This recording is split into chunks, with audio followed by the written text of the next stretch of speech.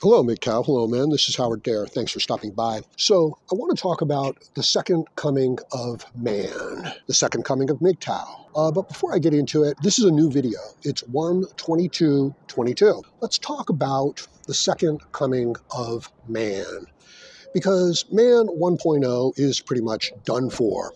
You suspect, you feel that something is not as it appears to be.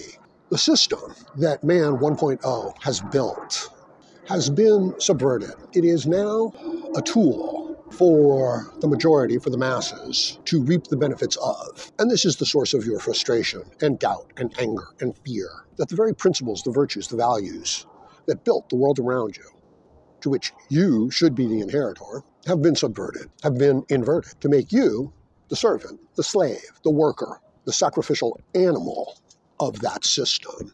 And this is the end of man 1.0. Now, this is a complex subject. My videos don't lend themselves to, quick 10-minute little videos. I'd love to be able to stream live and just talk, but I don't have that option right now. So forgive me for making these very broad strokes. I want you to understand the problem, the situation going on around you, so that you can extricate yourself from the problem, from the situation around you. Essentially, I'm giving you a map of a battlefield, and I can't tell you the way through the battlefield. I can just make you aware of the situation, the major landmarks.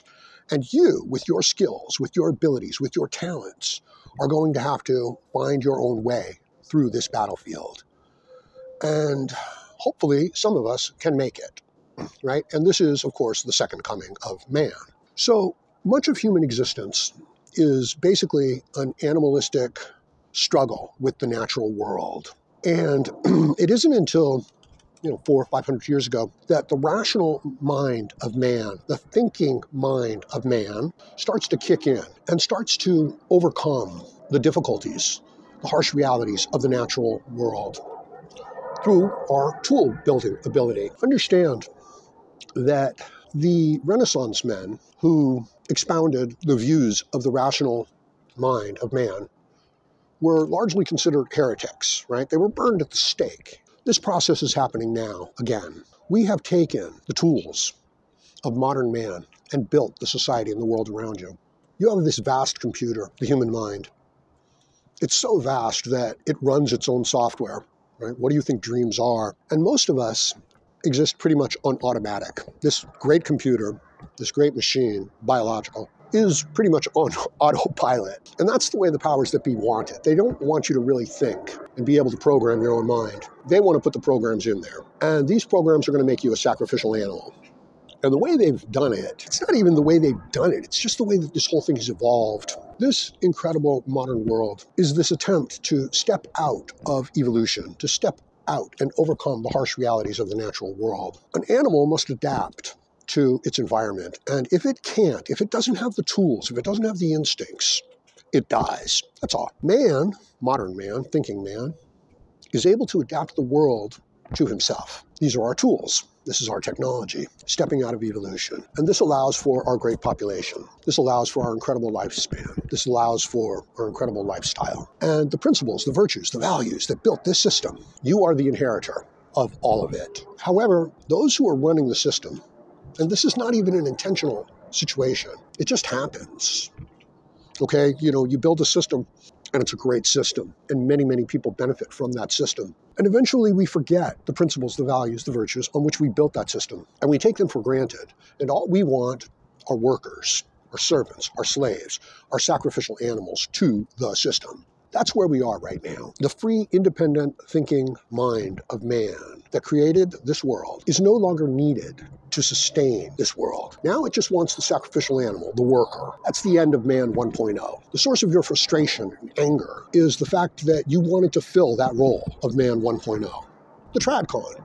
You wanted to fill that role. You wanted to be like your good father, the ideal father, the ideal man, the alpha of the system. The system doesn't want alphas, wants workers, wants the sacrificial animals. To sustain the mass population that this system has enabled, there's the conflict. There's a great movie by Charlie Chaplin, Modern World, where the tramp is just looking to get in from out of the cold right? Just to keep a roof over his head, just trying to overcome the harsh realities of the natural world. And he winds up inside of a giant factory, an assembly line, and he gets caught up in the gears of the machine. Well, that's you. That's me. We are caught up in the gears of this machine that man 1.0 has built in his attempt to overcome the harsh realities of the natural world. And it worked. Now, you, me, men, wanting to be the perpetuators, the champions of this system, are no longer needed or appreciated.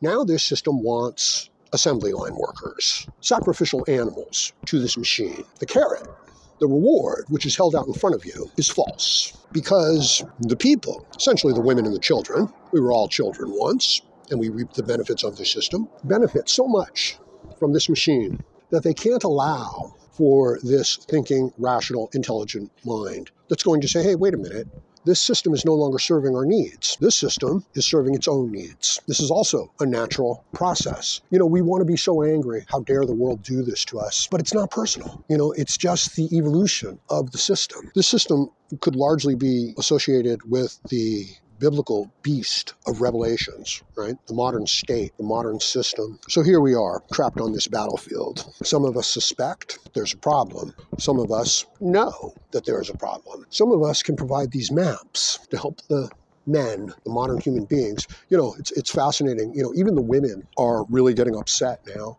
Where have all the good men gone? Like, well, you destroyed them. And again, it wasn't personal. It wasn't intentional. It was just, there's so many benefits to be had from our system that people don't want to let it go. And any ideas or principles or virtues that call it into question are smashed down. Those people are burned at the stake. So that's what's happening. That's what you need to understand. And as a result, you might be able to extricate yourself from this situation. Now, naturally, you still have the hopes and the dreams and the wants and the desires that this system used to entice you to become part of the system. It's quite natural, right? You did all this work for your father, and now you'd like to sit down at the dinner table. But no, I need you to keep working. And you're like, well, that's not fair. No, it's not. But if you recognize it, if you understand it, you might be able to go your own way. You might be able to build your own way. You might be able to protect your individual life, your individual existence. You might be able to have meaning and purpose and value within your own individual life without going along with this group collective mindset. Understand the modern world. Understand mass marketing. They don't want you to think. They don't want you to understand. They want you to go along with the group. They want you to buy their products. They want you to be happy and to have your feelings and to be amazed and hypnotized by the world around you so that you will be its servant, its sacrificial animal. That's what's so upsetting about the whole situation. That's what you need to understand. As I said, I can't tell you the way out of this system. All I can do is provide a basic map of the pitfalls and the dangers. You yourself are going to have to navigate your way through this system. Hopefully, you can help other men. Hopefully, you can help other human beings. Like I said, the women are paying the price for this too. And this isn't even really like a unique situation. This would happen, this has happened in all the civilizations throughout time. This happens in corporations as well. This happens in any large system that works. Eventually, the ideas and the principles and the processes that served this important need, they become, we forget, why we did it, what the true purpose was.